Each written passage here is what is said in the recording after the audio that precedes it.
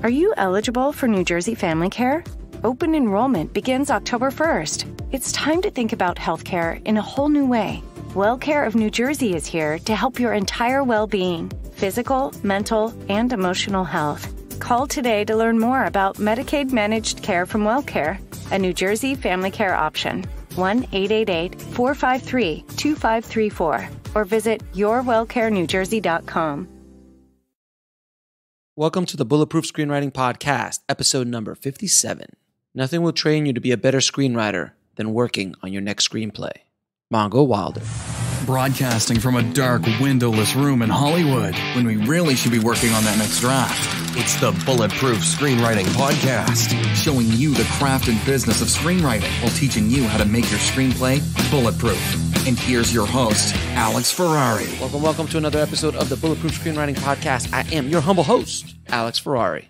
Now, today's show is sponsored by Bulletproof Script Coverage.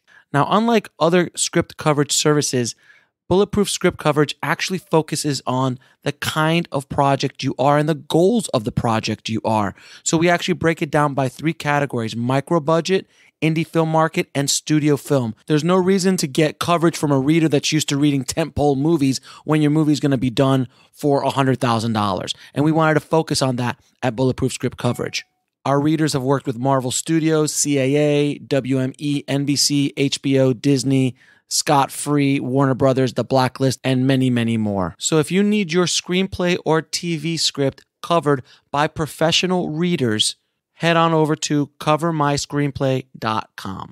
The show is also sponsored by my new book, Rise of the Filmtrepreneur: How to Turn Your Independent Film into a Money-Making Business. In it, I discuss how to actually create the filmtrepreneur model and how to make money with your film or films and do it again and again so you can actually build a successful career and business. So if you want to pre-order the book, head over to filmbizbook.com. That's filmbizbook.com. Before we get started, I want to apologize for being late this week because I've been running around crazy at the American film market and I did not have time to get this out on Wednesday, but I rushed back on Friday to get it to you. So today on the show, we have screenwriter Paul Gulino, and he's the author of Screenwriting, The Sequence Approach, and The Science of Storytelling, the neuroscience behind storytelling strategies. Now, as many of you know, I love bringing authors, screenwriting authors, gurus, consultants, and screenwriters onto the show to discuss their methods, to discuss their strategies, because you really don't know where you're going to find that inspiration, that key that unlocks your storytelling process. And in this episode, I speak to Paul about the science of storytelling and really get into the weeds a little bit about the neuroscience behind storytelling strategies. And as you guys know, I am a huge fan of neuroscience and how the brain works. And when I found out that there was someone talking about how the brain translates stories and how you can use that information to tell better stories and to really reach an audience, I had to have Paul on the show. So without any further ado, please enjoy my conversation with Paul Gulino. I'd like to welcome to the show Paul Gulino. How you doing, my friend? Oh, I'm doing much better now that we've started live. This is great. Thank you. Thank you for the invite. Thanks for being part of my world. Yeah, I appreciate it. Like I told you when we were off air, I always love bringing different voices and different ideas on the screenwriting process because you just never know what's going to connect with that individual screenwriter out there, where they might like one person or they might like the other person, or this book really talks to them or that idea really talks to them. So I always love to bring new ideas on. And when I read about your ideas and your approaches, I was like, well, I got to get Paul on the show. So I'm so glad. Thank you. I'm so glad you're on. So first of all, how did you get started in the business? I was started with a Super 8 camera when I was 10 years old. You know, Dad's Super 8 camera, and making a movie with our dog, the family dog, and then graduating to Super 8 sound, and then finding out one day that there was such a thing as film classes taught at universities, and I was like, really? And I studied with Frank Danielle at Columbia University. And as I said before, he's had a lot of very successful students. He was a unique teacher. His stable would include Milos Forman, would be recognizable. David Lynch was another one. Terrence Malick, Martin Brest was one of his students at the American Film Institute. Yvonne Costner. So there were a lot. He was the founding director of the American Film Institute, and he brought his pedagogy from Czechoslovakia to the United States through that. And in turn, his pedagogy came from studying American cinema in Czechoslovakia and basically watching movies over and over and over again, because you could do that for one price, sitting in the theater, and then applying Western dramatic theory to understanding how movies work. And then his approach to teaching was sort of like working with you as a collaborator on your script while smuggling theory in, so you have a broader picture of what your choices are, basically making you aware of what your choices are when you're telling a story. So so that's how I got my start. After I went to film school with Frank, I was doing the thing with writing, and I was in New York City, so I was working on stage plays and trying to get things released in front of an audience, and then moved to LA in '89, and then was able to get an agent, and he was able to sell a spec script, and got that made. I like to say the screenplay was loosely based on a real story, and the movie that resulted was loosely based on my screenplay. I have that, and had another film made a few years later, and I've been working as a consultant, worked on in feature animation on a project that did not get made, but it was a great experience. You know, it was one of these things where they spent $30 million on it and then decided. I was the sixth writer out of about 8 writing teams on the project. Fair enough. So when you came to LA, though, it was during the whole spec boom time, isn't it? It was the time where spec scripts were like, everybody was making $1 million here, $2 million there. I mean, the whole Shane Black, Joe Esterhaus era of spec scripts was that time, right? Yes, that was basically the 80s was the discovery that there's such a thing as writing a screenplay, and that you can that that's a viable option, and that Hollywood was open to those things. Back then. There have been periods when they were open, and then they weren't, and then they were. There was a boom in an interest in screenwriting, or what they called at the time photoplay writing, back in the 19-teens. So you look back there, and you'll find I believe there's about 60 titles on how to write a photoplay, and the public was very interested in this. And there were manuals how to write a photoplay, and because they were taking from the outsiders at that time. And then you have this drought for many years because Hollywood became sort of a closed shop. The film school of that time. And then starting, for a variety of reasons, in the 70s, things fell apart, and it opened up, and the new voices were heard, and that's when screenwriting was sort of rediscovered. And then starting in 79, you have Sid Field's book come out, and then the boom in screenwriting books, pedagogy and interest in it begins there. And so when I was in film school, my frame of reference is very different because there were no manuals at the time. I was learning from a master teacher, and there were books on playwriting. Certainly, there were plenty of those, but it was something being rediscovered at the time. How do you put this stuff together? So you've been teaching for many years now. So you've had a lot of students. You've probably read a handful of screenplays, just a handful, in the course of your time teaching. What is the biggest mistake you see first-time screenwriters make? It's an interesting question, because my perspective is a little strange in that I'll train them initially. So like, they're not writing a feature script. Nobody hands me a feature script right away and has me assess it. They have to go through kind of like etudes. You know how musicians have scales, etc.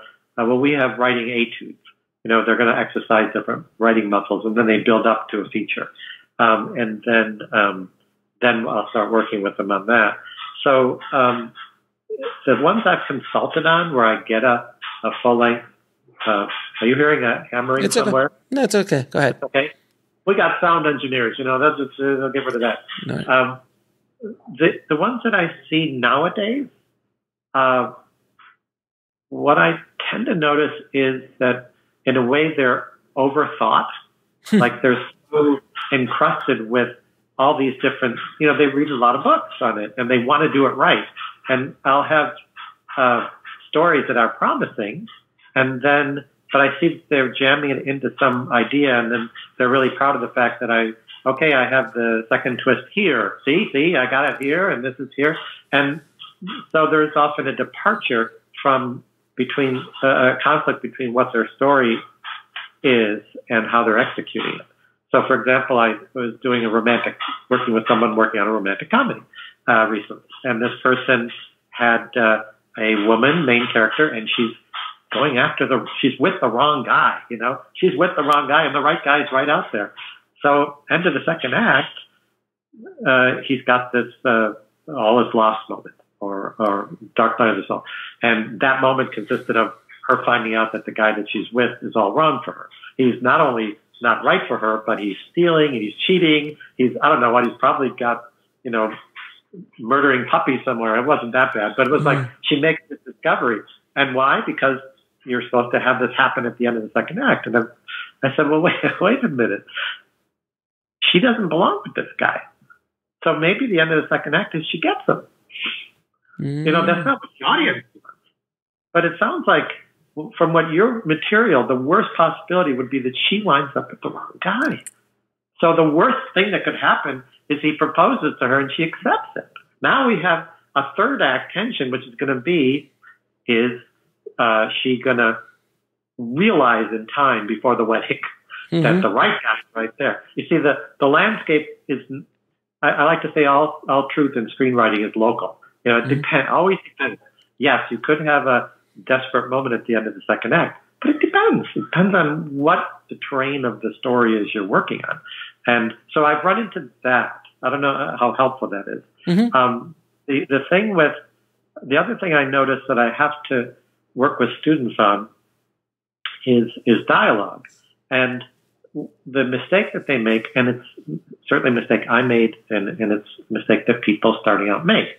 And I can see that it's not about overall feature screenplays. It happens in short films. So I can tell you what they come with, is what I call Q&A dialogue, question and answer dialogue. It's a character enters the room and says, how are you today? And the person says, not bad. I didn't sleep much last night. How about you? Well, I slept pretty well, but I'm thinking of going to the store. Would you like to go to the store? I think I might go to the store. But, that's where one person questions, the other one answers, and it's emotionally neutral. So we I work with them on how to overcome that problem, how to understand how characters interact and how you can avoid that sort of behavior in your scripts and then make them readable.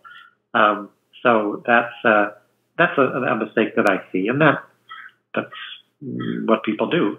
It takes a while.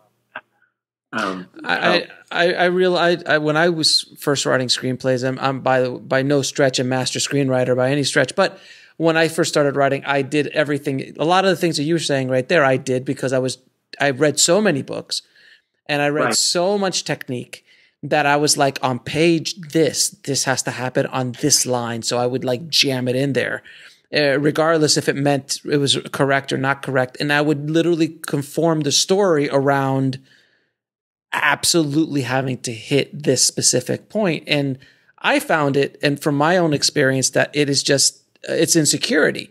It's an insecurity of not feeling comfortable with the craft enough to be able to just let me do what I need to do to tell the story. Like, with these master screenwriters out there, even master filmmakers, that they just take their time and they don't have to hit certain things. Yes, they're going to hit probably the 3-act structure or something like Raiders of the Lost Ark, which I think has a 5-act structure, if I'm not mistaken. Those kind of things, they'll hit those points in good time, and as long as it works within the story. Does that make sense? Yeah, it's to me, it's because I was trained before a lot of theories came out, other than Aristotle and poetics, of course, some other more traditional drama. The way I was trained, you look at what's the function, and what Danielle, from the very first meeting, first class, it's about connection as opposed to expression. Take a step back and ask yourself, when you go to a film school, when you take a writing class, what is it you're actually learning? You're not learning how to be creative. That's not something that can really be taught that we know of yet. Mm-hmm. And you can create circumstances by which people can maybe be more creative, but it's not well understood, and it's hard to model with computers, to get computers to be creative.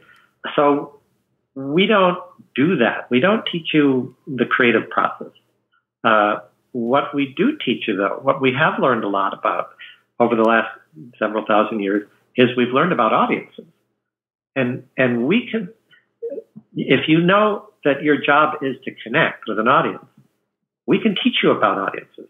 And I don't mean like a particular demographic. I mean a general person, a normal human being. How do people respond to material? And so when you think about how a story is structured, say, that's a term that's used a lot. By structure, I guess I would mean the arrangement of the pieces. Mm-hmm. The pieces being the scenes and information.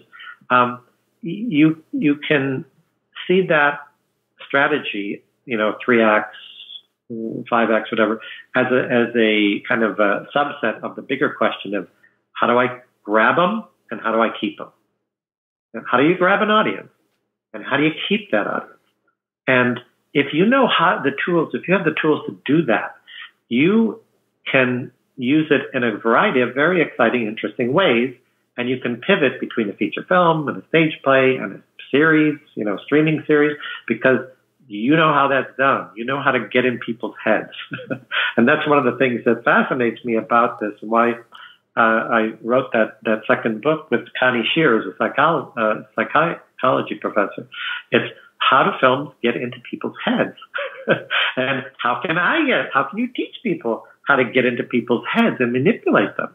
And one of the things I like to do when I'm lecturing is I'll show them like a short film that I like a 4-minute movie, and then I'll stop it like with about 30 seconds left in it and say, sorry, we got to move on. I'm sorry.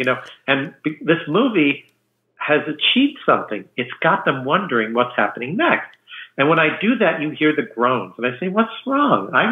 Hey, I showed you most of the movie. Why do you have to see the rest? And I just showed these images up here and sound, and it went out into that audience, and it worked them over, and it manipulated them. And now they're pissed because they want to see the end of this. And that's like amazing. And I love that fact, and I love learning how to do that and then teaching people how that can be done. And so when we talk about 3-act structure, or do you need it or do you not need it, it's about how you define acts. And if you define them by function, what is the function of the act? Well, if the function is to create what we call dramatic tension, which is will the boy get the girl or the boy get the boy? Let's not genderize this. We're in the modern age. Will the LGBTQ person get the one that they like? Yes. Will that person get that person? Okay. That's the question. Okay. And if we connect with the character, we're going to be tilted into the future. We're going to be wondering whether they're going to get that person. And then, so you wind up in drama, it's called the main dramatic question. Okay. Will the person get the other person? And the question has 3 parts. You pose it, you deliberate, and you answer. You don't need more, and you can't have less. And so if you want to do dramatic tension as your main tool for keeping the audience interested in your movie, you don't have a choice. I mean, if the audience is watching something and they don't know why the character is doing what they're doing, then they're not going to be in suspense about whether they're going to get what they want. It's not going to work. So therefore, you need to pose that question in the audience's mind. And then the third act is you answer the question. I'm sorry, interrupt you. So no. Because you wrote this book, which is called The Neuroscience of Screenwriting, which is amazing. It's amazing. I love studying neuroscience. It's a hobby of mine, as crazy as that sounds. I love studying neuroscience. And I want to ask you, what is it about the human mind that example that you shared in your class when you cut them off? What is it in our brains that is this need to know what happens? This absolutely, because you go on the ride, and a good story, a good movie, a good book will take you down this road. And if someone ruins the ending that's the worst. If you get a spoiler out, or you ruin the movie for them before they ever get to watch it, or ruin the book or anything like that, there is anger. There is like pure anger. What is it on a neuroscience level? What are the connections? What are the synapses in your mind that are connected? I mean, is this just programming over thousands and thousands of years, tens of thousands of years of telling stories around the campfire, where now we're just, if we don't hear the end of that story, we could die? Because that was the originally the story was like, there was a tiger who ate the child. And if you go around this corner, what corner are we to go around? Oh, I'm sorry, I can't tell you the corner. And now you're dead. So I don't know. Is that something? I'm just throwing that out out there. What do you think? Well, there's one theory which is a little bit it hasn't been confirmed yet, so we didn't actually put it in the book. But there's a theory of mirror neurons that Connie talked about, that this idea that when you watch somebody eat a chocolate pie, the very same neurons that are happening in their brain, if you like chocolate, are firing in yours, so you connect with it in that way. Well, that's advertising. That's basically advertising. Yeah. Right. And I, by the way, I make a great chocolate meringue pie, so just, I have to pick that choice because it's important to me. But that's one theory, but it hasn't been confirmed. But the best argument that I've heard about, okay, why do we read stories? Why do we watch stories? It's because it's universal. You kind of look for what's the adaptation in evolution, because in evolution, in human existence, in any kind of life form, any activity takes energy, and you're going to have to eat or consume things in order to have enough energy to do that thing. And you don't want to waste energy. You could starve, okay? Or it's not efficient. If you could spend your time hunting rather than doing something else, you're wasting your time and you're reducing your chance for survival. Well, so stories must play some role in survival. And a good argument comes, there's a book called The Storytelling Animal by Jonathan Gottschall. And his argument is this, that we mentioned in the book, it's that it's like learning. It's a way of learning about life without being in danger. That it's a rehearsal for life. And it is a learning thing. You like you just said, you tell a story about this tiger that's over there, and you don't tell people what's the lesson learned, then it's frustrating. And this process by which we become involved in the storytelling, there's other theories about that. It has to do with how we, in terms of connecting with main characters, let's say. Mm-hmm. Why do we do this part? Well, there's a process by which some would argue that morals in society are created, which is one theory is called blurring, that you'll blur and become another person. Like the example the theorist gave was this lady is thinking of killing her neighbor, okay? And then before she does it, she imagines what it would be like to be that neighbor. And then for a moment, she imagines the pain that she would cause by doing that. And then they blur, their identities blur, and then she decides as a result, I better not do it because I don't want them to feel the pain that I would feel. Okay, so that's a theory of how we connect with people. And that's deployed by storytellers when we tell a story. When we connect with a person on screen, we literally lose ourselves. I mean, I know you've had this experience. Of course we have. Yeah, you're watching a movie. I've been in a movie theater where the power went out. You're like, whoa, where am I? I'm in a movie theater. It's noon. I thought it was nighttime because the movie, you get lost in it. It's very magical. It is such a magical thing. It really, when it's a good story and a good movie or a good book, you're not there. You are in the story. You are, right. Everything else just shuts down because we're literally sitting in a dark room for 2 hours looking at some images flicker and some sound play. It's fairly a magical experience in the movie theater, but anyway. Right, and there's this thing called the willing suspension of disbelief, that you're willing to do that. Okay, well, Gottschall argues that it's not willing. You can't help it. If I start telling a story, okay, there was this ship on the sea, and the sea salt was blowing, and the waves were coming in, and the clouds appeared on the horizon, and you're there already. You can't stop feeling those things and hearing and imagining what I'm telling you. Is it the equivalent of saying, don't think of the pink elephant? It could be. It's basically, whatever you do, don't think of a pink elephant right now. And you can't stop it. Now everyone who's listening right now is thinking of a pink elephant. Even I told them, don't think about it. So very simple. When you were telling that story, I was already going in my head and connecting to the experiences of when I was on a boat, or when I was on, and I could smell the ocean. I was already going real quick, and I wasn't even exerting any energy to do it. Yeah, and it comes natural to us because it helps us. Another psychologist, I want to make sure I get the name, Keith Oatley, because I referenced this. He had an article called the Flight Simulator of Life. That stories are the equivalent of a flight simulator. For an airline pilot, you're on a flight simulator, so when you crash, you don't die. A movie, you become that other person in the movie, in the story, in the film, in the TV series, and they go through all kinds of danger and they learn lessons. And guess what? You got to learn the lesson that they learned, but you didn't have to die in the end. You got to learn it. So even a tragedy where the character doesn't survive, you learn something.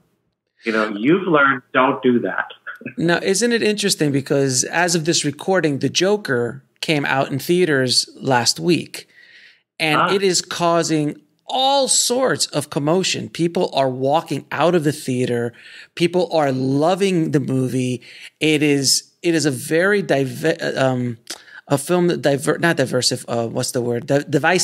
film. Right. Because, and I haven't seen it yet. I have my tickets because I have kids. I haven't either. So I want to see it too. But the thing, which I bring it up for this conversation, is that you are following a villain.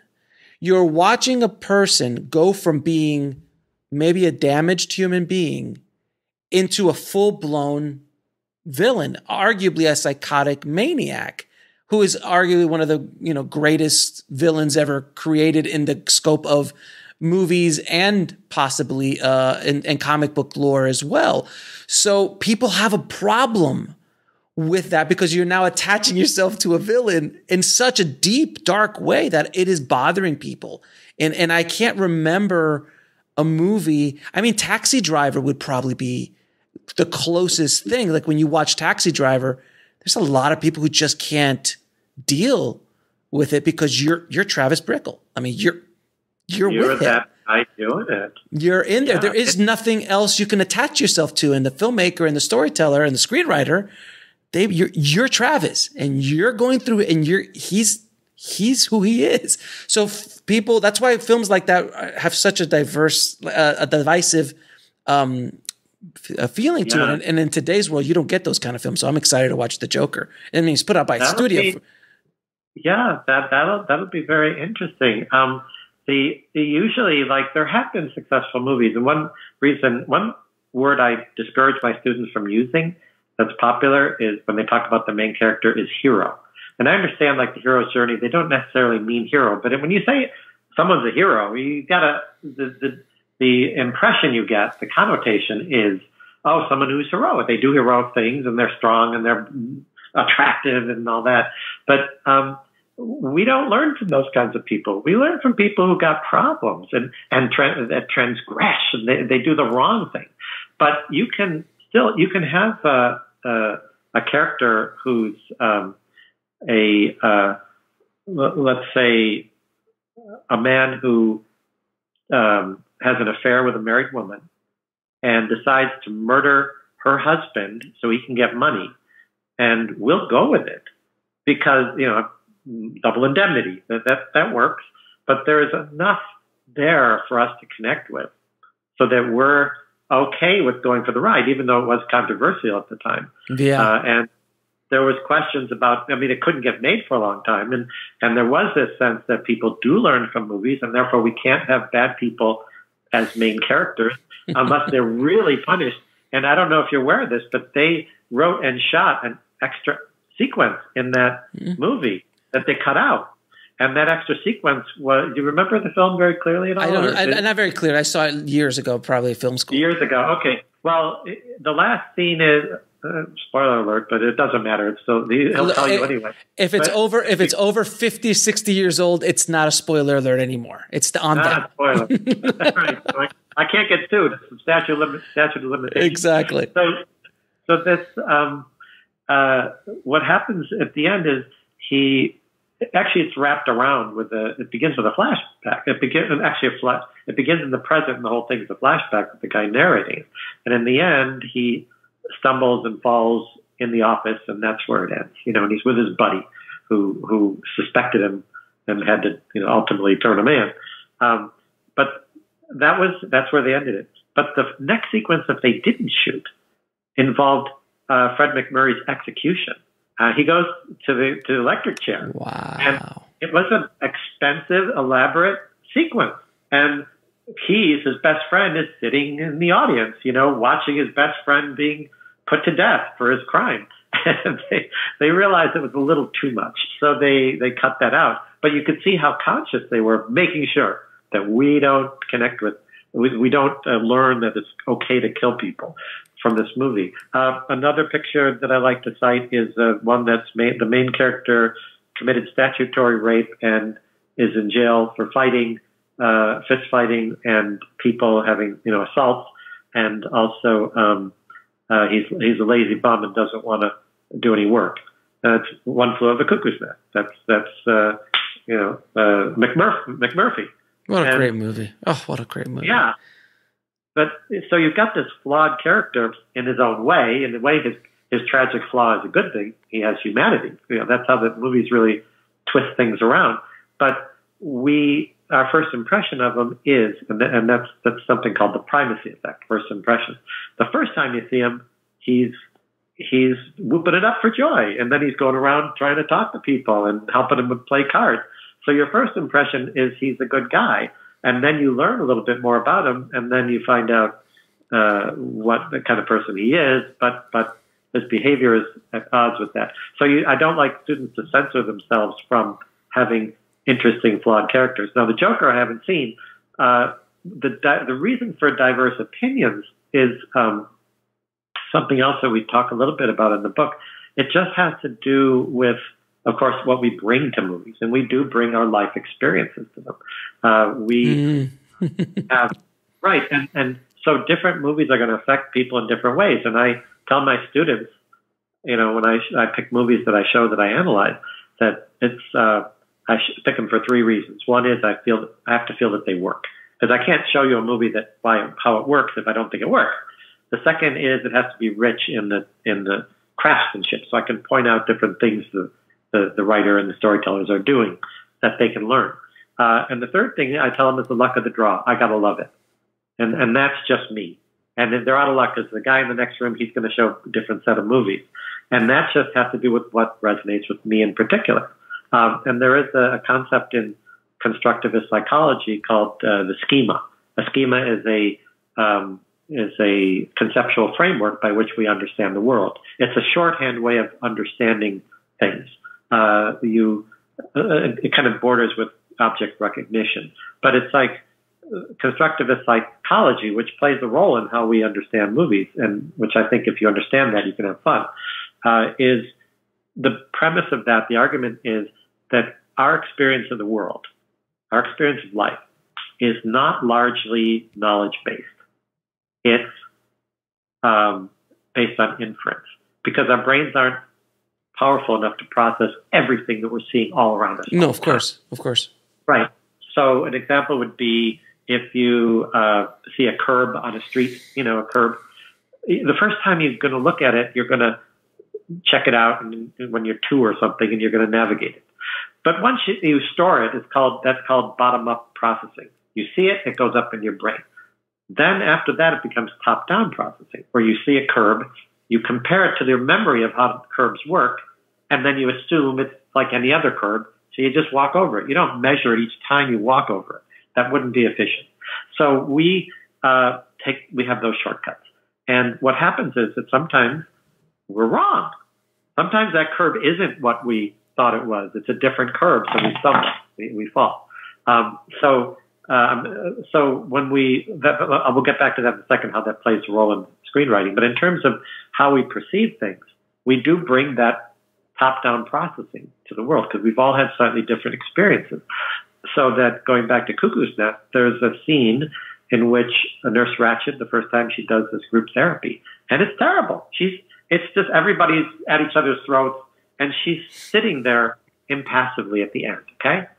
And I stopped it there, and I asked my students, what do you think's going on with her? And I got different reactions.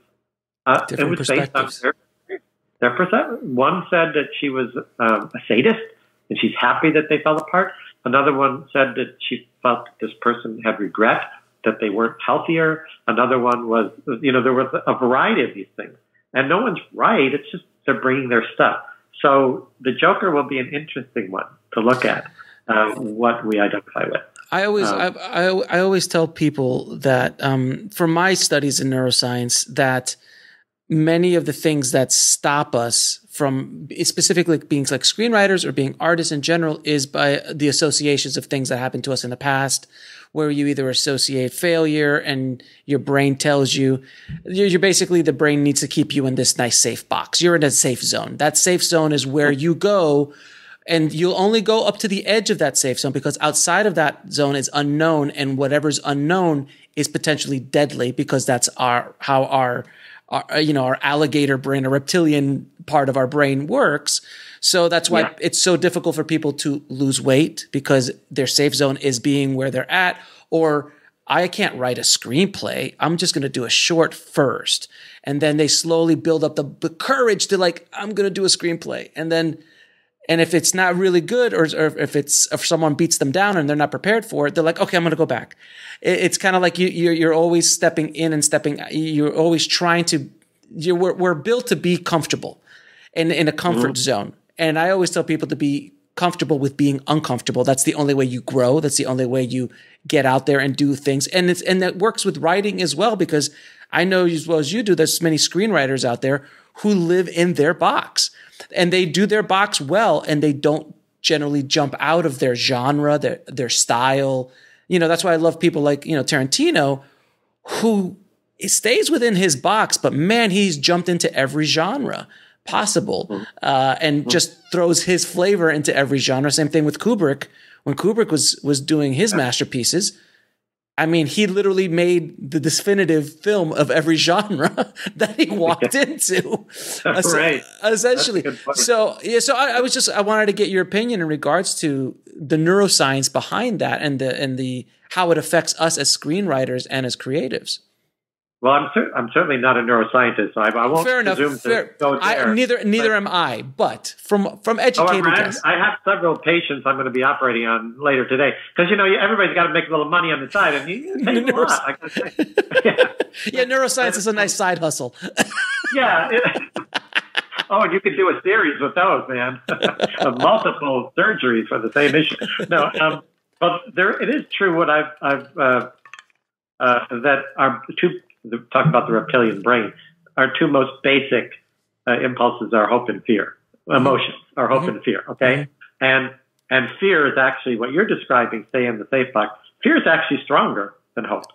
And the example that I heard from one psychology professor was that if you are in a restaurant and you get this, fancy restaurant with a wonderful seafood plate, with all the fixings and everything, and you're about to eat it and you see a cockroach in it.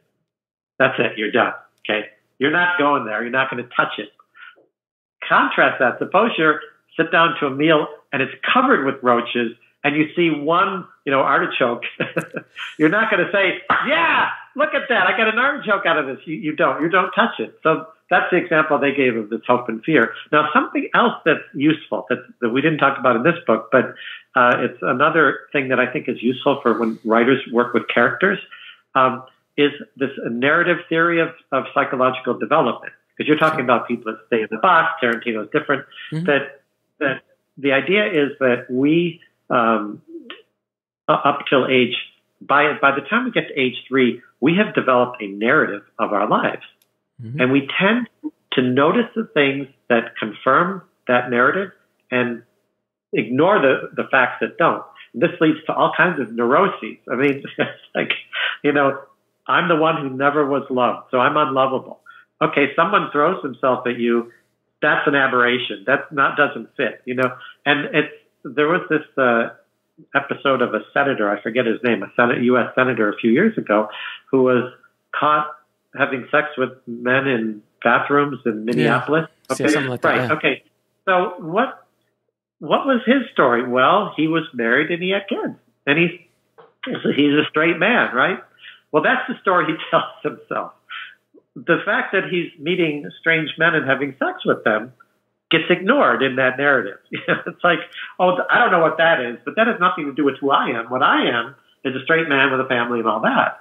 And in a way, this guy's living 2 different lives. One he's aware of and one that he's blocked out. I can't speak to him. He's not my patient. I don't know. I'm not a psychiatrist. But you can see that process happening, that it's possible that a guy who's spent 50 years of his life, he's like 50 years of his life suppressing some reality and constructed a reality in which he was not gay. If he ever came at age 65 to realization that he was gay, that's 50 years of your life that you're a stranger. It's devastating. It's devastating. Yeah. We should put that away. So let's turn this into something for screenwriters in regards to the screenwriting guys who's listening. No, because listen, I could talk neuroscience all day, but the concept for character development, this is so powerful and it's such a powerful tool to use as a screenwriter to get into psychology and to get into almost just the concept of what we just talked about, adding that sub-layer, that thing underneath it, that underlining thing of like, I have to stay in this safe box. Perfect example, a guy who's been, 50 years saying, I'm married, I have kids, but then I go off. That's, and exploring why he did that. That's a story. That's a screenplay. Or the person who has a wife and kids and he's a serial killer, on the side. And we've seen those kind of movies. Like they literally compartmentalize. I can't say the word. You know what I'm saying? To compartmentalize. Thank you, sir. Let me help you out there a little bit. Okay. But they put their worlds in different boxes as almost a defense mechanism for themselves. So someone like this, the guy you're talking about, this politician, he literally was doing this to protect himself in his mind. Like that's that other story, right, which is his true nature. He couldn't, for whatever reason, the way he was raised, his environment, his social group or community wouldn't accept that. So he suppressed it. And now it comes out in this very strange way years later, because you can't hold something like that in. It's not something you can maybe hold it at bay for decades, but eventually it will come out. That is such a powerful character development tool. The dissonance between the story you tell yourself about yourself and the reality, when that collapses, that's huge. And the way you can use it in screenwriting, a lot of people creating characters, it is kind of a mysterious process. People come up with them. Some people are very good at it. Some have more plot driven or that kind of thing. They divide it that way. Stories and characters are more primitive, but usually people try to write a background about that character. Okay, he was raised this, he did this, and that's useful to generate ideas. But the other thing to think about is not what they went through, but what do they tell themselves about what they went through? What is it? Because this is really important when you're writing a screenplay, when you're even plotting it out. The character doesn't know what the story's about. They think it's about something completely other than what you're the journey you're going to put them on. So where is their head? Where is your character thinking things are going to go? What's the narrative that they're telling themselves while you're plotting, while you're God doing all kinds of things to their lives?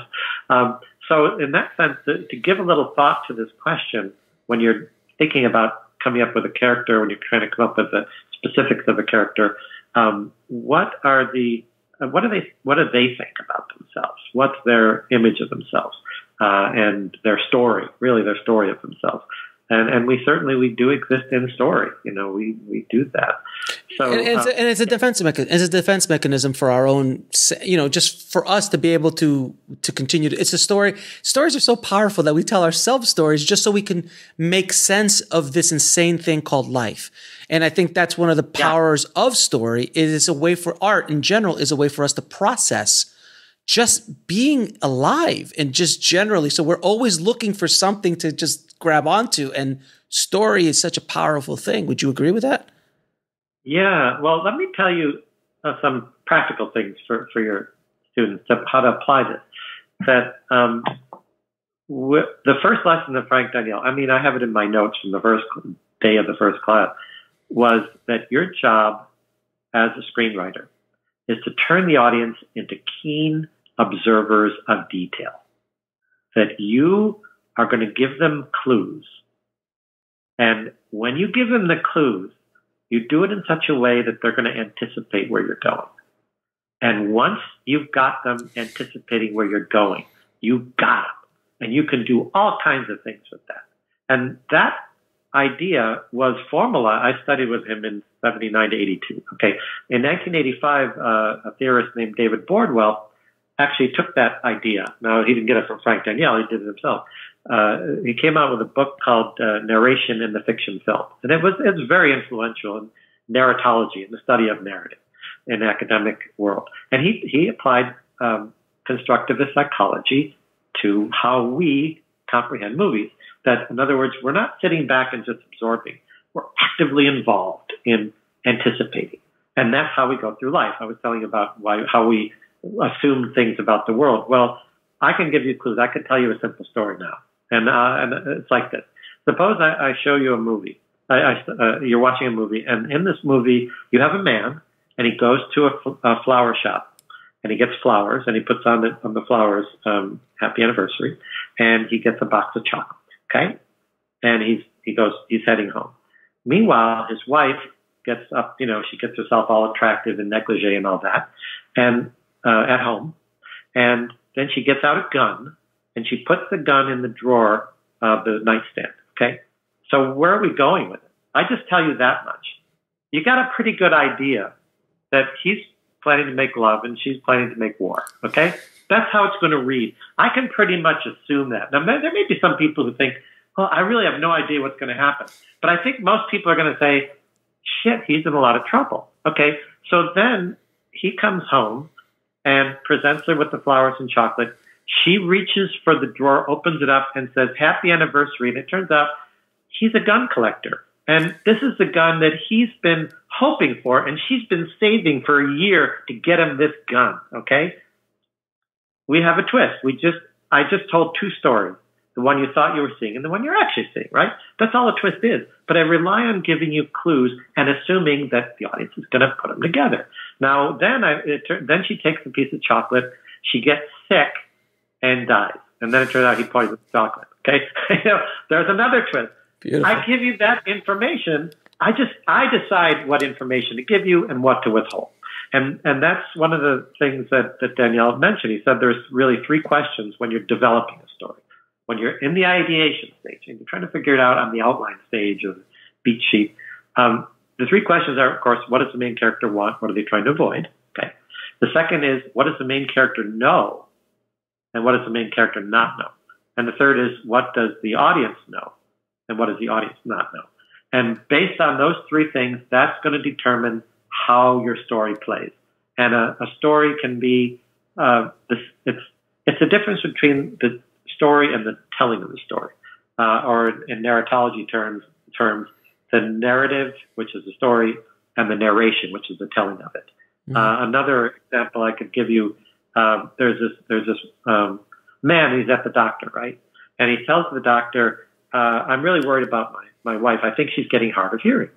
Okay? But I'm afraid to bring it up with her because she's concerned about, maybe she'd be offended. She's getting older and all that, sensitive to it. Doctor says, very simple. Go home tonight, get a certain distance away, talk to her in your normal voice, and keep getting gradually closer until she can hear you, right? And then you'll know if there's really a problem, because if there's no problem, you'll know. So he goes home, and she's over in the kitchen, and he's in the living room, the door's open, and he's sitting on the couch, and he just says in his normal voice, darling, what's for dinner? Nothing, okay? So he gets up, and he goes to the edge of the kitchen where the door's open. He says, normal voice, darling, what's for dinner? Nothing. So then he goes right into the kitchen, darling, what's for dinner? Nothing. So finally he gets right behind her and says, darling, what's for dinner? She says, for the fourth time, chicken. So it's like, all right, the story was a man is hard of hearing, but he thinks it's his wife who's hard of hearing. The doctor tells him to go home and do this test. He does the test and then discovers that it's actually he's the one who's hard of hearing. If I tell it that way, it's not going to go anywhere, right? But if I withhold certain information, I tell you the same story, but it plays differently. So that's one of the elements of constructivist psychology you can play with, and it's useful to realize too that audiences don't, when they go to a movie, they don't see a story; they see scenes. Mm-hmm. They see the scenes and they construct the story based on the clues you give them in the scenes. That's all they ever see are scenes. They create the story in their minds. And knowing that, you realize you have this power that you can manipulate. Anyway, I'm sorry. Go ahead. The master of this, of suspense, of course, is Mr. Hitchcock, which, as you were saying the story, I was thinking of Psycho, which was a perfect example of that. He played on the audience knowledge of Janet Leigh as a big movie star. And they thought, and they went down this road with her, and they're like, well, obviously she's the movie star. Nothing is going to happen to her. And 20 minutes in, she's gone. Sorry, spoiler alert, guys. She gets killed in the shower scene. 60 years old. Yeah, she gets killed in the shower scene. So now the audience has nobody to hold on to. And now they're handed over to this weird dude at the motel, and now he becomes the main character in the middle, which was completely revolutionary at the time. Yeah. And Wes Craven did it again with Scream in a smaller way at the beginning of Scream as well. They do that, like just kill off but the thing is that they carried you along, and it was this whole narrative that he was talking about, like the money, and she was running, and then the cop pulls her over, and it was all BS. He was completely leading them down the wrong way. I'm like, no, we're just going to kill her. And now it's really about this. That's brilliant storytelling. He played the audience. And I think that's a great example. I'm glad you brought it up. It's a great example about, I know you had another guest a while ago. Was it Carl Iglesias? I think he said, he echoed what I think, is that, if you think about rules, because you always here's the conversation I hear at the film school all the time. It's like this. We watch a student film and it's kind of underwhelming, and somebody says, not that our students always have great films. Obviously, Paul. Well, it's Chapman University, for God's sake. Come on. But, all right. Yeah. So somebody will say, well, you know what? They really got to learn the rules of, filmmaking, storytelling. And someone else will say, yeah, but you got to break the rules. And then someone else will say, but you got to learn the rules before you break the rules. And then somebody else will say, how about lunch? Let's go to lunch. How about that? It just goes, this conversation never goes anywhere. Or I'll hear someone say, well, he broke the rules, but it was Hitchcock and he could break the rules. What does that mean? That doesn't help you as a writer. Well, if you don't, instead of asking what's the rule, ask what's the effect. See, if you follow the rules, and I've seen students do this, they'll follow every rule, and they want me to go like this. Hey, congratulations, you followed the rules. Rules don't applaud you, and they don't pay you, and following them means you're a follower. But if you ask, what's the effect of my choice storytelling choice on the audience, then that puts me in the power position. I'm the one deciding the effect. And audiences do applaud and they do pay it. So think about what's the effect of what your choices are. So, for example, with Psycho is a good example of a schema. You just mentioned the schema. If you have a major star, and audiences are used to seeing major stars in movies, and they're used to seeing them all the way through the movie. They may die at the end, but they're used to seeing them all the way through the movie. And the producers who paid money, a lot of money for that star, they want them all the way through the movie to get their money's worth from it. Then that's what the expectation is going to be. And another thing, we talked about how audiences connect to a main character. Well, you use that as a way in a traditional drama, not like an ensemble, but in a drama, like a traditional drama with a single protagonist, that's where the audience connection is. So you're going to keep them interested because that person's alive. Okay, so you have a lot of powerful things going on. But then if you violate that, if you break that, like Hitchcock did, the question isn't he was bad because he broke a rule. It's how did he get away with that? He didn't have the connection to the main character to sustain audience interest through the movie. So what did he do instead? And what he did, you mentioned, he dwelled, and he did it intentionally. He dwelled for a long time on getting what's his name, Bates, to cover it up. And he really took a long time. They could have just cut away and it's all cleaned up. But he washed it out, and he's cleaning it up, and he's doing this, and he's putting the body in there. And it's now, by that time, we've connected to somebody, and we've connected to a young man who's desperately trying to cover up something his mother did. That's the story. And is it? Or is it? Oh, we think that. It's hard to see it when you know, but you think it. And of course. I'll give you one more example of this, of how, the contrast between following rules and going for effect. Okay, let's say you wanted to write a book about how to tell a knock-knock joke, right? What would you do? You would go around and find every knock-knock joke you could find, and you would come to some general conclusions about it, and you would write the book. And you would say, in order to tell a knock-knock joke, you start out by saying knock-knock. The other person will say, who's there? Then you give a partial answer, and then they say partial answer, who, and repeat it back, and then you give the full answer with a twist. And that's how you do it. Those are the rules, okay? So let me try this. Knock-knock. Who's there? Control freak. Okay, now here's where you say control freak who. Okay, so that was good. I like that. Right. I just broke the rules, but the effect I wanted was a laugh, not the rules. So I relied on the schema of knock-knock joke to get the effect I wanted, which was the laugh, rather than to simply deliver another knock-knock joke. That's great. These are the different. That's really great. Thank you. Well, so this is the world that Frank Daniel got me into, which is playing games with the audience, and ultimately strategizing on how to keep the audience wondering what's going to happen next.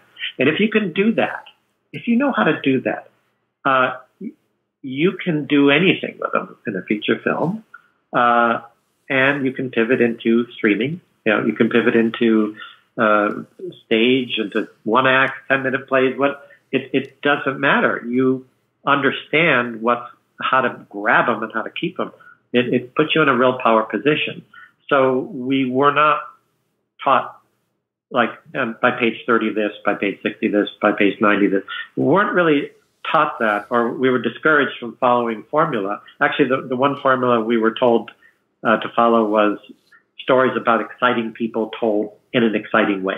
If you use that formula, you're asking the right questions. What's an exciting character, and what is how do you tell that story in a exciting way?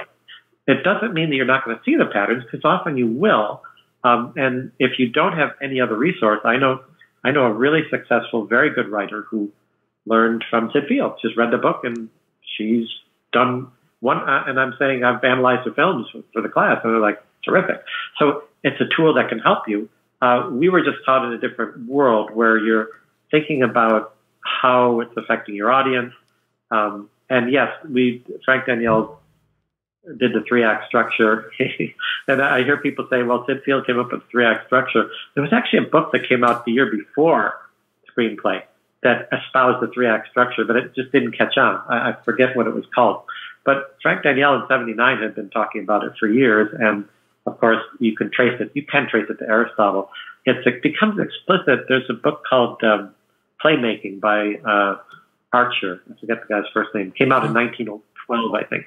And he described essentially a 3-act structure. He said plays tend to be 5 acts, but they're really 3, set up, development, resolution. It's been around a while. But as I say, it's really, the way I approach it, it's a tool for getting us into this mode of hope and fear, which is what sustains our interest.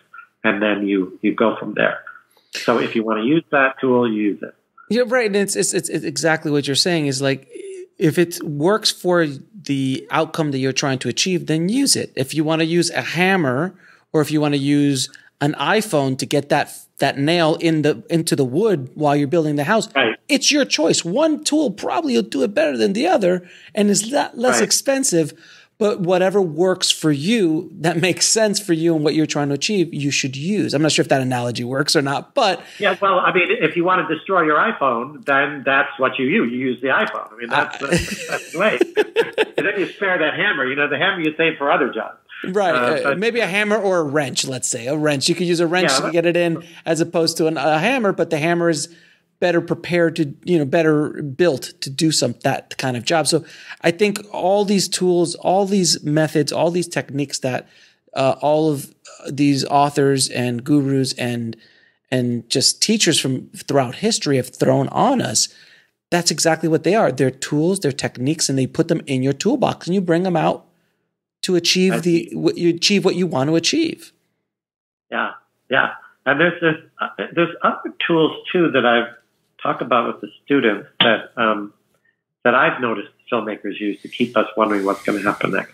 And sometimes you can sustain a whole movie with them. Sometimes you really can't. You need the help of other tools. But something like what Frank Daniel used to call advertising. I don't like that term. I use telegraphing.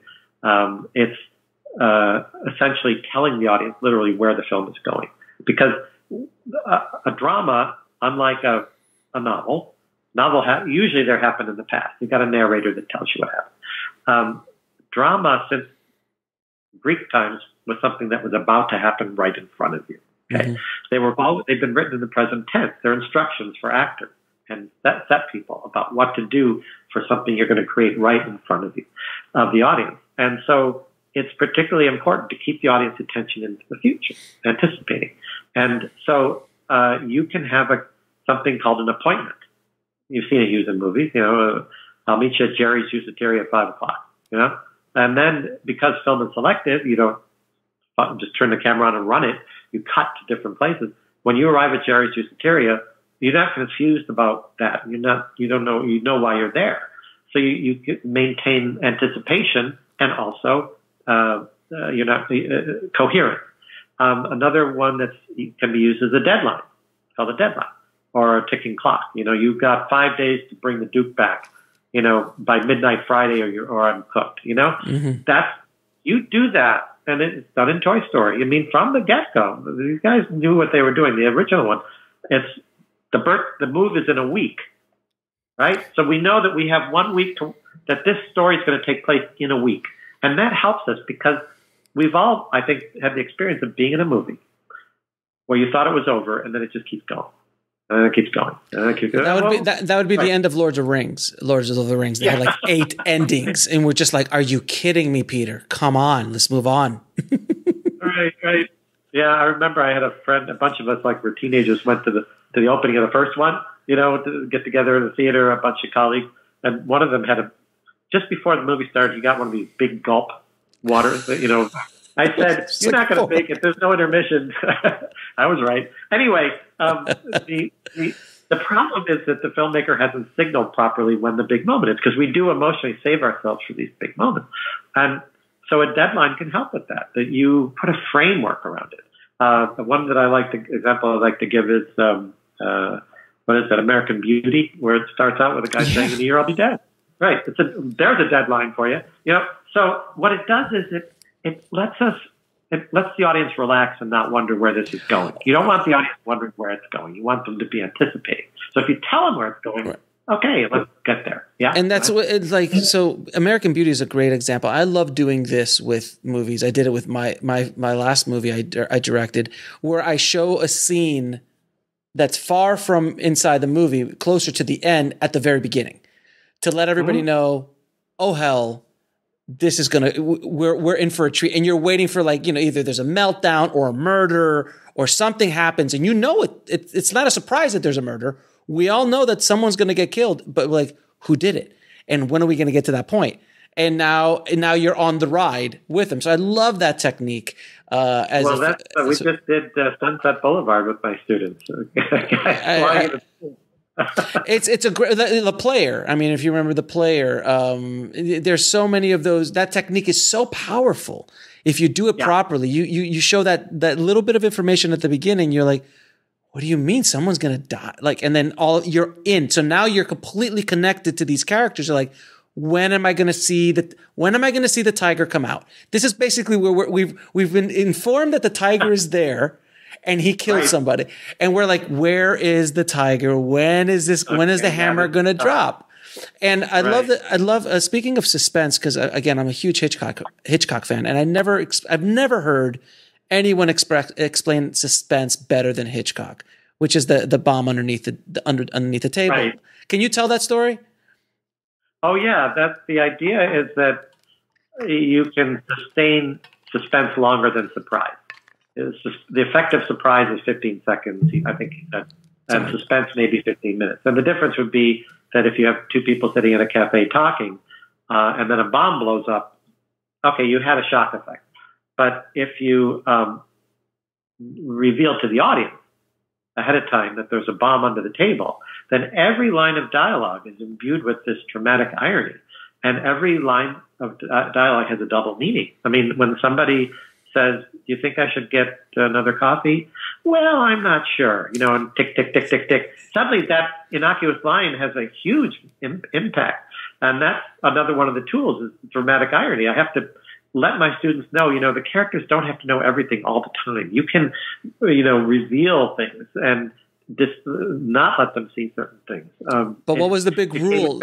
But what was the big rule that Hitchcock said that you cannot break when doing that technique? Do you remember? Oh, no. Tell me. So the technique of the suspense is, he did it once in a movie and the audience was very angry at him, which is, you show them the bomb and it's ticking, but under no circumstances can that bomb go off and kill the characters. You cannot let that happen, he goes, because the audience will be very angry with you. If you kill them, like, surprise, that's fine. But if you you torture them for 15 minutes and then you still kill them, you lose the audience. And I was like, because he did it in one of his early movies. I forgot, it was Foreign Correspondent or something like that, where there was a bomb on the bus. And we knew the bomb was on the bus and it was ticking and it blew up. And everyone was like, no. You can't. There's a contract. There's a contract. Yeah. We have an agreement here. You can't do something like that. So, that's a rule that I haven't seen broken very often. I mean, in a suspenseful situation, in that specific scenario, you can't blow up the characters. You just can't. Yeah. Yeah, that's good. I'll remember that, because, I happen to have a script right now that I'm working on where I kill those characters. I'm going to change that. Change it right away. Mr. Hitchcock said no. I'm going to ask you a few questions, because I could keep talking to you, Paul, for about another 2 or 3 hours. But I know you're a busy man. You've got fresh minds. You have fresh minds to teach. So I want to. But I wanted to say one more thing about the deadline thing. There are a couple of movies that I've seen that sustain the audience interest in those, primarily through that purpose, through that means. One of them was The Hurt Locker. That's a huge, I don't know if you saw that, but it's a countdown. So the screenwriter there, he seems to be able to write these micro realistic scenes, very vivid. But it freed him to just explore these different situations. As long as we're reminded once in a while that we're ticking down to day 0, then we know it's going somewhere. So we like High Noon. Like High Noon, eventually, yeah. High Noon is another one. 500 Days of Summer didn't go exactly in order, but eventually, when you know that when you get to 499, the movie's almost over. Or Julia and Juliet. There was a different recipe every day. When you get to recipe 350, we're close to being at the end. So you can do that to frame things, and then it frees you to explore other kinds of drama. Anyway, okay. It's a kind of roadmap for the audience. Like at the end, like at 12 o'clock, all hell's going to break loose. At 365 recipes, we're pretty much going to be close to the end of this thing. So it's kind of get the chocolate cake by that point, the really rich frosting. But perfect. So perfect example with Julia, which I love that movie, by the way. Imagine if you've made that agreement with the audience at the beginning, and at the day 365, she's like, there's another book I'm going to do, and you go on another, and that's like, right. And you just start. She's just like, I want to do another blog, and I'm just gonna, and the movie keeps going. Can you imagine that movie would be horrible? You'd be like, no.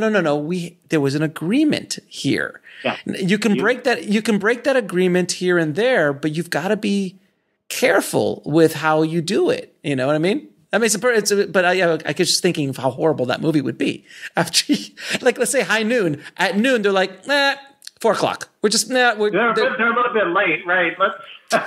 We did a shootout here, but there's 3 other guys coming at 4, so we're just gonna keep going. Like, you can't, right? Especially if the movie. Promise. You've got to keep that promise, or people will turn on you. And without question. So I'm going to ask you a few questions I ask all my guests, and one specific to you that I've never asked before on the show, and I'm going to start asking all of my guests.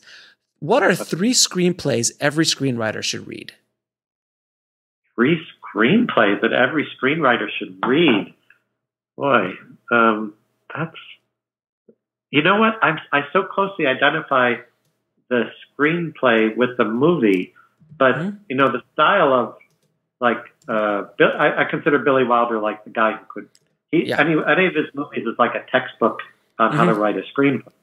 But the screenplays that he was writing were done. They were called continuities, and their style was very different. Or Preston Sturges. I love Preston Sturges. Yeah, if you're going to read a screenplay and really enjoy it, any of the Preston Sturges comedies from the early '40s will get you there. And Sullivan's Travels. Oh, Sullivan's Travels. Yeah. Oh, so good. Right. But just be prepared that it's not going to be in the master scene format. It's going to be in the continuity with the sequences marked, sequences A through whatever they were doing. Okay, the screenplays that I've loved, there's one screenplay, one of my favorite movies, is called Trouble in Paradise. I remember that movie. 1932, the first talky romantic comedy, and arguably still the best one. And it's in a book called 3 Screen Comedies by Samson Raphaelson. So you can actually get that book and read that. And I happened to read that script before I saw the movie, because the movie was, this is when I was young, we didn't have VHS. We couldn't get the movie. It was tied up somewhere, so I had to read the script. But that script was so... You got to see this. Any student of film should see this movie. It was one of these, and this is one of my pet peeves about a lot of films I see nowadays. It's about how the third act is like usually too predictable, because there's a misunderstanding of what the third act is. But that's another podcast. But in this one, for example, is that I'm reading this and I'm turning the pages of this comedy, and I have no idea how they're going to solve this problem. That's the best. Everything is. Yeah, it's like all these different elements are coming into play. It's like, no, there is no way for this guy to get out of here. It's not even, can he run faster or jump higher? It's like, running faster, jumping, that's not going to even help him here. He's like trapped. Anyway, so that's one of Raphaelson's, Billy Wilder, Double Indemnity is a terrific one, because you can learn about indirection in the dialogue, what a lot of people call subtext. I use a slightly different term. But how the characters are speaking metaphorically, so they don't have to reveal what they're really talking about. Is there any movies in the last, let's say, 20 years, in the 2000s, that screenplay you're like, man, you've got to read this? I don't know if I've seen some good, obviously some really good movies, but the scripts I've read, recent movie that not even recent anymore, which kind of breaks the rules a little bit, is In Bruges. Yeah, I love that movie. And I like to show that after I show a classic like Toy Story. I mean, I've read the script. It's a great script to read, but I think it's a conforming script. It's one that they wrote after animation is a little different. When they get to the end, then they write the script that maybe the stars are going to actually read because it's synced up to that thing. But that's all right. That's 24 years ago now. It's not within the. Yeah, that's fair enough. Fair enough. I don't want to put you on the spot. It's fine. But I've read the In Bruges is very literate. I liked it. But I'd say the script was flawed compared to the movie because the ending. It's always interesting. It's always interesting. Sometimes the script is so much better than the movie, and sometimes the movie is so much better than the script. Right. He definitely cut some things out of there. Just like, well, everybody does. I mean, I don't even know if you know Sunset Boulevard. There was an opening there that was cut out. Wow. Because it got the wrong. Did you know that? No, I didn't. Yeah. It starts out in a morgue with him talking to the other dead bodies, all explaining, well, how'd you get here? Well, I'll tell you my story. And when they test screened it, they shot it. When they test screened it, they found out that people were laughing too hard, and then they didn't know how to take the rest of the movie. They thought it was straight up comedy. Well, I mean, it's a body talking to other bodies. I mean, yeah, I mean, right. What are you going to do? So that you can read the script. I think I never got to read that version of the script. But anyway, In Bruges is very literate. That's a good script to read, I think. Yeah, that's plenty of good ones. That's plenty of homework for everybody. Okay. Now, what advice would you give a screenwriter wanting to break into the business today? Yeah, well, that is probably going to sound familiar to you and the other guests, but obviously, reading screenplays. You asked about reading screenplays. I haven't read that many lately, but when I was younger, when I was learning, that's what you do. You have to read the screenplays and find out how they read and what, how things are expressed. So you read a lot of those, and then you write them, and you just keep writing. And I am of the persuasion that you write what you're really passionate about without concern about marketability. I mean, yes, you want it to connect with people, but there's another teacher I've heard interviewed named, let's see, he talks about the pitch perfect authentic script. That's the term he uses. I think it's a great term. The pitch perfect authentic script. That's the one that's very unique. That that is really your original voice that connects with people. That don't be afraid of that. Write the things that are really exciting to you. So doing that, and then this theme and history that's opened up. You're talking about. I'm encouraging the screenwriters to take initiative and make their stuff. Make Fair it. enough. Yeah, and nowadays you can definitely have the power to do so. If you wanted to do it in 1965, you had to shoot 16 millimeter black and white, sync sound, and pray. And now you could shoot something that they can't really tell isn't done with $1 million. And you make it look good. Now you can, don't worry about the gatekeepers to it. And you are going to learn. And I'm doing a class now, experimental class, where the students were all writing quibbies. The Quibi thing with we're doing 5 to 7 minutes. They're doing 7 to 15 minutes. But each student writes 7 minutes of a continuing story that we're trying to hook the audience in, and then we shoot it in January and see if it plays. And get them. My hope is that eventually develop it in a way that students leave film school with a credit on something that people maybe have seen. Wow. There's no reason. You can. Right now, the model of film school is make a short film, send it to festivals, and pray, because there isn't a market for short films in 100 years. It went out in the teens when we went into features and serials. The original serials were actually what we call quibbies now. They're about 15, 20-minute episodes. And that's what we're going back to that. All so they can do that and have something marketable. Anyway, that's a suggestion would be, if you're not in film school, you could still do these things. And I think get recognized that way and draw attention to yourself. And I do think there's great many opportunities now than there ever was. So. What is the lesson that took you the longest to learn, whether in the film business or in life? Oh, okay. So I've been giving that some thought. Without trying to sound mysterious, it's understanding that you can be living two lives: the one you think you're living and the one you're in. That you Very much. Sometimes you learn this lesson that something you thought you knew you didn't really know, and that you have to reassess how you understand things. And Now, yeah. Perfect. Now, what did you learn from your biggest failure? Learn from my biggest. Oh, I'd like to tell you, I've had plenty of those. So I mean, this is a rich experience you're talking about. Fair. Same here, sir. I like. Well, you've heard of the Duke of Wellington, the guy that beat Napoleon. He has a quote that I like to use frequently. It's he wasn't always a winner. He had this disastrous campaign in Spain a few years before. He beat Napoleon at Waterloo, and he commented on it. He said, "Well, I learned what not to do, and that's always something." And the biggest lesson that I've learned from you said from a failure? Yeah. What did you learn from your biggest failure? I learned from my biggest failure. I guess the biggest thing would be to relax and focus on what you really want to make and do that. Because I remember the experience was that out of film school, I developed a thesis screenplay, and it actually got recognition, and it got me a William Morris agent. And I was like, this is really great. I'm on my way. But then when that didn't sell, it was like, okay, what's the next project? And suddenly I was in a different world because I felt like they were watching me. And I was trying to create under these circumstances of desperately, and it changed my process. I didn't know enough to just say, whatever, I'm going to do what I'm going to do, and you'll like it or not.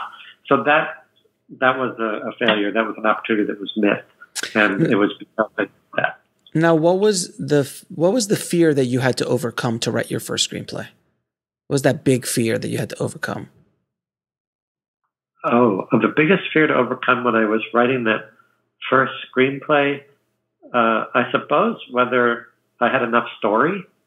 Remember, I was under the guidance of a master screenwriter who is, Frank Daniel was not only a teacher, he did produce and write a lot of films in Czechoslovakia and won Academy Award for Shop on Main Street, 1965, as a producer in that case.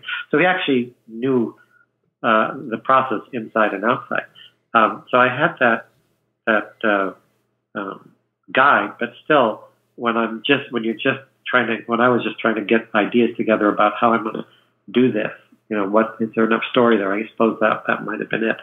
Okay. So, and 3 of your favorite films of all time. That one, that kind of changes. Depends every on day. What age I am, but I would certainly put Trouble in Paradise up there. If defining it as a movie, put it on. I'll watch it again. That kind of movie. I certainly. What else? There's so many amazing ones. I really think, from the point of view of pure craftsmanship, the first Toy Story is a remarkable accomplishment. I was actually